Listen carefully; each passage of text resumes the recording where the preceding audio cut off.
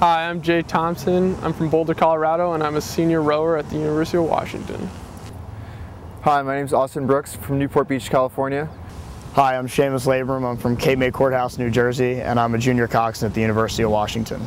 My name is Niles Garrett. I grew up in Lake Forest Park, Washington, and I recently graduated from the University of Washington.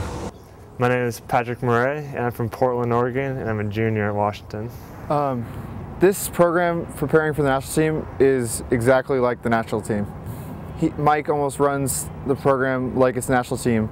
From the fall, where you're in early pairs, working on everything from technique to power, and then from moving to the winter where you spend a lot of time on the ergs, like power training, to the spring where you start seat racing and finalizing boats. And I almost think it's just like how the U.S. team or foreign teams develop. The experience I've had preparing for the U23 World Championships it's just been a lot of fun. Like, it's great because we have like 4 Huskies here, and we get to be in Seattle, all with our friends around this area, and so we've just been kind of hanging out, going out just like a normal summer would be, where we'd be doing pairs camp, but this time like we got a bigger goal at the end.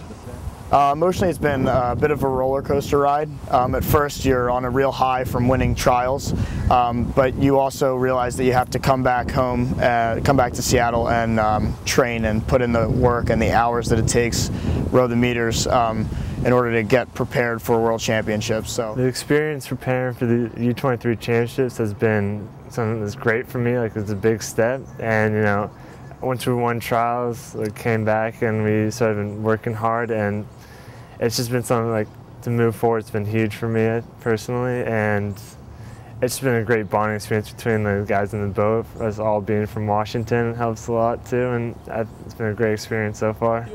It hasn't really hit me yet. Once I'll get there, I think it'll really settle in everything and how big it is. But it's just right now it's just normal kind of going through. But I'm really looking forward to going and starting to race.